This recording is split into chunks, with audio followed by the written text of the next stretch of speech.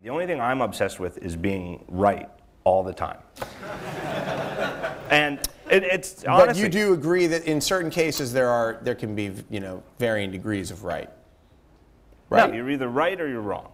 Well, I mean, the battery life to you is like this is wrong. Oh, well, like, this no, is that's bad, different. right? See, now, well, let me get back to that. Okay. All I'm obsessed with is being right. And so the way I look at it is I look back at like the last 9 years I've been writing on Daring Foible, and most of what I've written about Apple has been very positive. Most of what I've written about their products have been positive. And when I have conjectured as to how I think things are going to go for the company, for the most part, I have said I think they're going to keep succeeding in these areas. I look back at the last 9 years, and I think I was almost always right. Do you have you calculated on a percentage basis?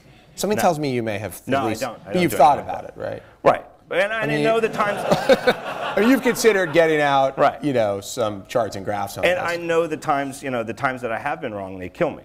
Sure, and I feel the same way. And in fact, you and I have had rather public disagreements about stuff that I've gotten wrong, and you were kind of like, you're wrong, because that's obviously pleasing to you. It is never going to to tell someone that they're wrong. Right. You have to admit you do a delight in telling someone that they're wrong. I do. Because it also means you get to be right in that moment. Exactly. It's a personal weakness that I do take delight in pointing out when others are wrong. Yeah. And you know what? And I look back, and I did. I look back on that one, the 11th hour one. Yeah. And it was unnecessarily mean at the end. We actually, let's talk about this for one quick second, because I have other stuff on it. But a long time ago when I was at Engadget, I had heard some stuff about the iPad 2 from a source that was pretty tested. A long time ago. That's like 11 months. Well, it was a lot. In our world, hey, a lot has happened in 11 months. I mean, a lot has happened in 11 months. We're going to get some of that. But so I said, look, it's going to have, I forget what it was, a higher resolution screen and like this SD slot, which the person I had spoken to thought this is going to happen. And that person had been dead on with other things that you know of. Anyhow, we had a big conversation. You kind of called me out and said, this is BS. Right. This is 11th hour. 11th hour my ass, I believe, was your expression. Right. And because I said it had happened in the 11th hour. But we saw each other at that event for the iPad 2, and we talked. And I said, look, there have been other times that Apple has pulled something at the last minute, and the iPod Touch camera was one of the things that I mentioned. Right. And you agreed. Right, but I actually looked it up. I looked it up after our rehearsal, and I went back, and I actually mentioned that in that 11th hour post that, yes, Apple does change things at the 11th hour. So I actually did mention that. Right, but you're still like, they're totally wrong. This is not possible. Right. Well, but even though you said it clearly was. It's just a unique case, I'm very hurt about this. I'm not going to let this go. You had a good source in January who you trusted and said it was a high resolution, but I had a golden source in January.